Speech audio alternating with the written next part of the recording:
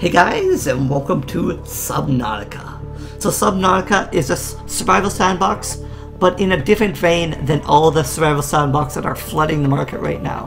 What Subnautica adds is something new, is an underwater experience. Not only is that, is it adds flora, fauna, and true biospheres. So there's an entire areas to explore and develop with predators, prey, and just magnificent creatures to discover. So the game is developed by Unknown Worlds Entertainment, the same producers of Natural Selection 2.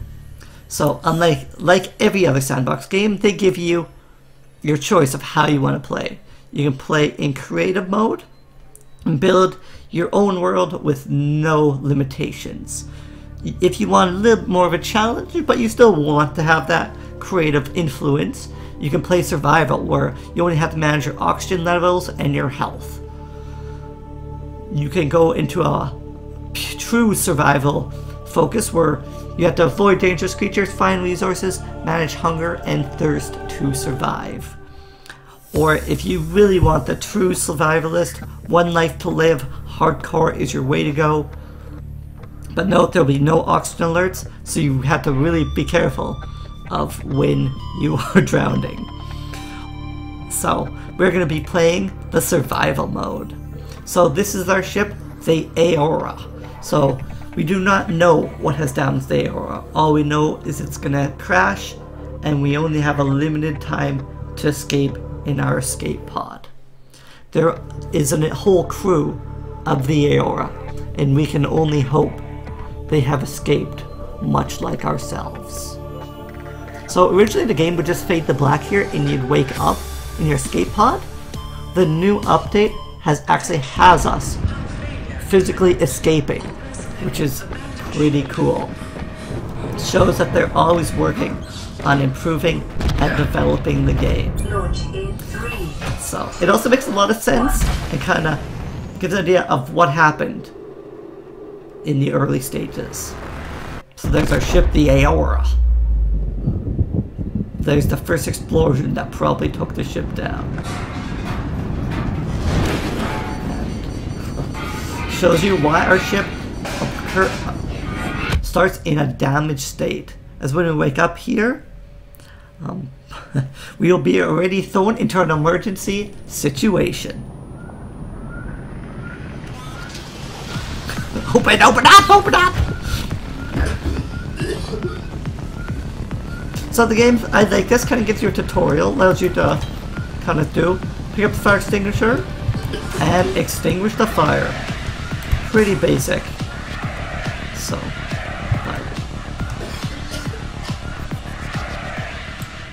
definitely useful. So this is our PDA. The PDA kind of gives you all the information and helps you manage your game. To assist you in further survival in emergency situations, you have been issued this personal data assistant. The interface visible now will organize your inventory, display currently available construction blueprints, and holds other valuable information. Please take a moment to familiarize yourself with it. So guys, we're not going to get too much into these blueprints. A lot of them has to do with base building and stuff we haven't unlocked yet. So the voice log just tells you stuff that the game has told you, which is kind of neat. So photo album is where you store your screenshots, and the data bank gives you information about stuff you collect and basic information. This gives you basic information, but pretty much it lets us know that our main goal was a mining operation.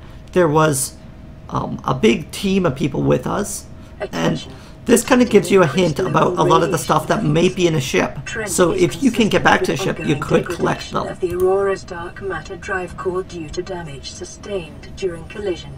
Continuing to monitor. So this tells you that the ship is leaking radiation, more or less. This gives us some information about our emergency pod and tells us what is included. So there's actually some Handheld spectro scanner, ready to eat rations, 3 liters of water provisions, emergency medkit, flashlight, emergency flare, and assorted replacement parts. All here. And equipment just tells you about the suit. So I do not really want to bore you, but something that new players don't really realize right away is there is a storage container built into the ship that we can use. So I like to save this stuff in case you really need some stuff later on.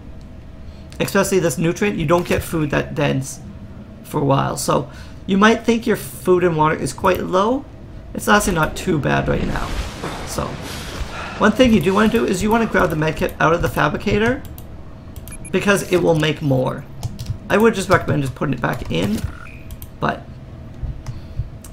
so when you dive in, there's a couple things you want to look for right away. I like to grab myself some AirPods just in case, because I don't like to use all my salt in the production of water. Play the game your way. So there's a variety of creatures. Some creatures provide more food than others. Some can be picked up. See, this creature cannot be picked up by hand. However, smaller creatures like this peeper can be picked up by hand. Peepers are very fast, so they're harder to catch. They will be easier to catch later on, but 10 seconds of oxygen remaining. Usually there's not too many predators in this area. He is actually a predator, so you want to be careful of him. He will try to eat you. But like I was saying, there's a variety of different fish you can collect. Generally, whatever you can eat is the best. However, peepers generally give the most food. Even though this boomerang here might look like it'd be a good source of food, it is not really. However, like I said, anything you can eat is not a bad source of food. These air things, air sacs, they actually give you water rather than food. You can eat them, but it is not generally recommended. So, there is 2 types of food. Cured food, which we do not have the ability to do yet, does not decay, where normal food here does. So why don't we look at the different types of food here quickly. We'll make a couple different things. Again, do not cook air sacs. Your ship has power. It is solar powered if you read the description. So power will regain over time. So you do not have to grab food, but I do recommend it. So if you look at the difference between these, the peeper, way more food, way more H2O. But so you could eat food to get H2O, but you don't always need to. So the first thing you want to do is look around a little bit and see if you can find metal lying on the ground, as well as this quartz. So limestone, if you see it, definitely pick it up, but quartz and metal salvage is what you're looking for. Caution. Continued maybe collect 4. Ooh. May cause a quantum detonation. He really spun towards me. Assessment. Death by malnourishment. 7%. By so what we did is that guy 11%. released. By exposure to radioactive crash site materials. When you get near him, they release a little bit of a cloud. We swam through the cloud and it damaged us. Death increases to 65%. Emergency. 10 seconds of oxygen remaining. So what happens there is, it was talking about the drive core, it's degrading and it's about to explode, so we didn't get our oxygen warning. However, we did manage to survive. So we're actually finding lots of quartz, but not as much metal. Not as important to find metal, but you probably want to find at least 2 or 3 of the metal pieces. There's another piece. So if we find one more metal piece, we'll be in really good shape, and we can continue on. So limestone gives you pretty much a variety of your other ores. See, there's copper. You can get copper, titanium, and quite a few other ores. So this is a cave. Caves have more ores than other areas. So there's some titanium and there's some metal scrap. Perfect. So that is actually the Kelp Forest. That's where we're going to want to go immediately following. However, there's 2 things we want to quickly craft before we go in there. So once you have collected your metal scraps and your quartz, you can head back to the pod. Note the pod can be entered from the top and from the bottom. I usually enter from the bottom because it's easier. So if we hit up our fabricator, you need to refine these resources first. So if you look at our inventory, this metal salvage is taking up a lot of space. So we can actually make it take up, well, it doesn't technically take up less space, but you can make it into titanium, which is the resource you need, and it kind of breaks it up a little bit.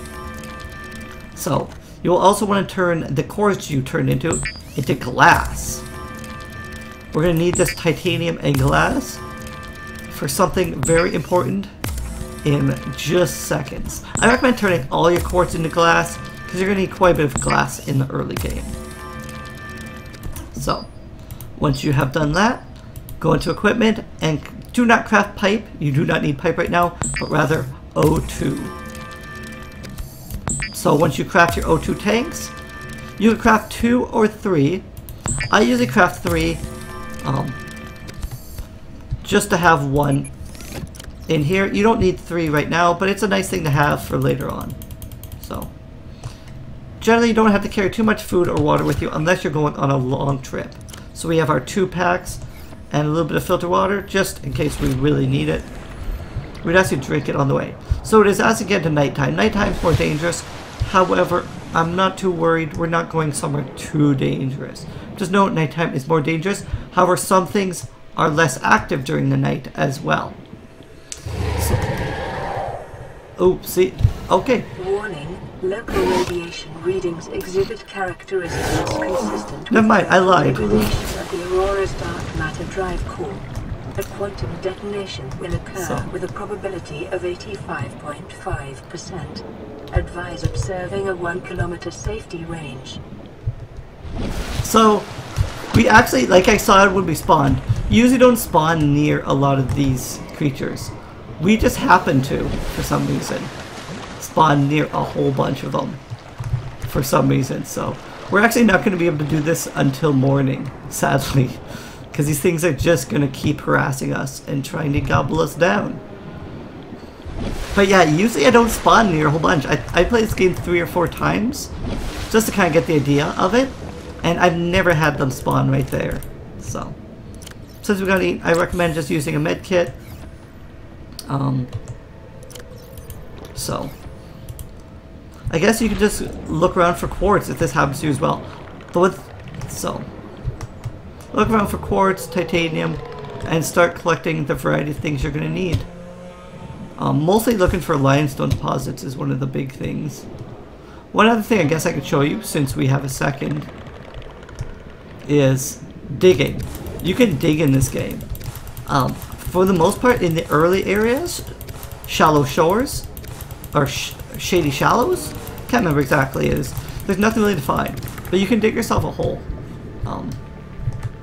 I don't really know what purpose these holes have, but if you want, you can dig yourself a hole, and it will stay here, and you can, I don't know, just be in it.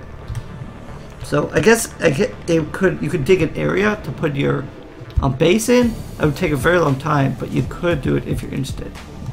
So, guess there's some merit to going to the coral forest right away, and maybe that's why I haven't run into too much trouble. Is usually I go to the coral forests right away rather than kind of spending some of the time like I did there. But no matter, we can actually collect some peepers and other stuff while we're waiting. Explore the area. Salt is an important thing to find. This is salt. Seismic readings suggest a quantum detonation has occurred in the Aurora's drive core. The central dark matter reactor will reach a supercritical state in T-minus 10, 9, 8, 7, 6, 5, 4, 3, 2. So the reactor has gone supercritical, meaning the Aurora has exploded. this has released radiation into the water and means that it is not safe to go near the area at this time. We can get a radiation suit later, and there is good stuff you can get in Aurora, but there's other stuff you must do first. So, but I'm really bummed that we can't go straight to the Kelp Forest. I've literally never had trouble with it.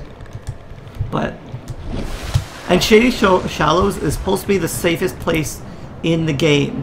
Like, you're not supposed to have any trouble with hostile sea creatures. You see that creature took another swipe at me.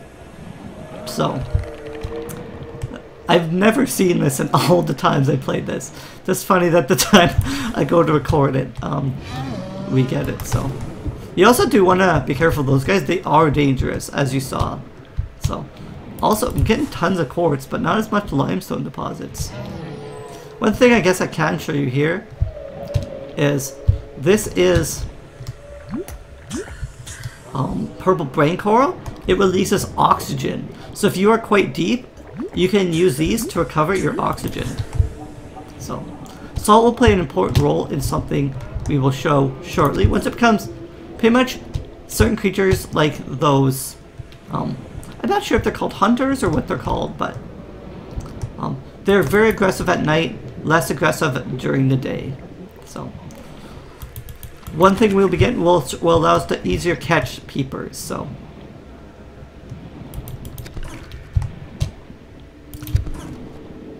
I think it's becoming daytime here. So, guess there's one other thing I can show you before we totally go back. It's something I think that's really cool, and that's the means of storage in this game. So, pick up a couple more things, and head back to the pod. Also, during the nighttime, Garyfish are extremely docile, so they're very easy to catch if you want easy food. So, I may as well grab this as we're swimming through. But don't focus on this too much. Swimming will become much quicker very shortly. So, anyway, if we just turn this into titanium, we can actually craft something that's really cool. A waterproof locker. So waterproof lockers are really neat. Oh well. And if you get the message that you need to free up some space, just drop some stuff off. That's just... So we already have that full. And this is where the waterproof lockers come in very handy. They are additional storage for yourself.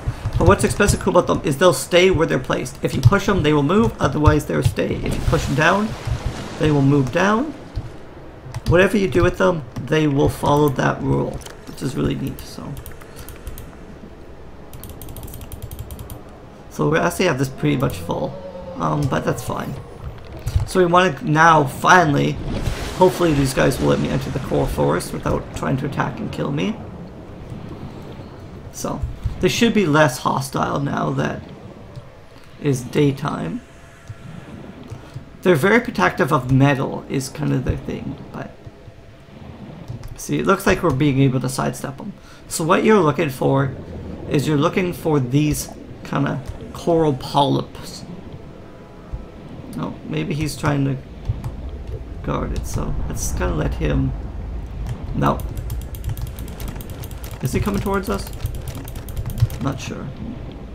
See, they're a lot more docile during the day than they are during the nighttime. Probably could grab one more, but that is enough. That's really all you need to craft all the stuff we're going to craft. See, like, we're getting quite close to him, and he's being pretty nice to us, so. And really, I probably don't even need to collect all this quartz, but it is useful to have, and you can just store it. So you get lots of storage. So you can see all this titanium we're getting early on. There's lots of titanium. You will use lots of titanium, but you will also get lots of titanium. So yeah, that's full. So, board the pod, we can actually craft some of the very important things now. So if we go to the fabricator, go to base materials, do not craft lubricant, craft the silicone rubber. So silicone rubber is pretty much your most important early game ingredient. So just turn all your polyps into rubber. So now that we have that, there's two main things we want to equip. The first one is the fins. Fins will allow you to swim faster. The second one we will want is the survival knife. Survival knife has important functions, mostly in that you can protect it, but you can also collect new materials. So the fins will equip automatically, but you'll notice a lot faster swim speed. But if you go to the knife, you can collect things that you weren't able to collect before. So writhing weed seeds, not really that useful at this point, but the big thing you're actually looking for, just note you can collect all kinds of things, like you can cut off this purple table coral, all kinds of things. But what you're actually looking for is common coral. Not purple coral, red coral, or whatever type of coral you'll find. You want common coral. So just go up to one of these coral tubes and start slicing into it. So you don't need too much, but you can get a little bit extra. And now that you're faster, feel free to grab air sacs, peepers. See, like, look how much easier it is to catch up to peepers. Now that you can kind of swim as fast as them. Oop. So what we'll craft in here is we need salt and the coral. What you could even do is you could just make a pod and fill it up with the coral. I don't necessarily like doing it this way, but it is an easy way of doing things. So once you have your coral, oops, we don't actually, we have to grab our salt. Oh, all my salt's in the other container actually, but that's fine. Like I said, I don't like doing it this way. I prefer just catching the air sacs, but you make bleach. What you can do is you can use the bleach now in here to craft disinfected water. So disinfected water has a different look, because if you look at our, oh, we don't have any regular water, but if you look at disinfected water compared to filtered water, it gives you more water back. So it is more useful when you need to get a lot of, when you need to carry water, because it takes up the same amount of water as the regular water. So it is good. So I do recommend it, but if you just need some water to drink, I recommend just catching a couple of the other things, because salt you will use in keeping your food. So if we're looking at it quickly here, if we cook food, it's not going to stay good forever. So I'm actually have to go get some salt from outside quickly.